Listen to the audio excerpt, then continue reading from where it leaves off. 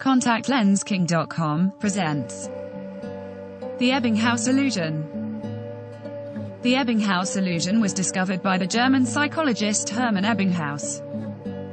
It is one of several size-contrast illusions to have been studied by both philosophers and cognitive scientists. The most popular version of the illusion consists of two circles of identical size, placed near one another. One is surrounded by large circles, while the other is surrounded by small circles. As a result of the contrast, the circle surrounded by large circles appears smaller than the one surrounded by small circles.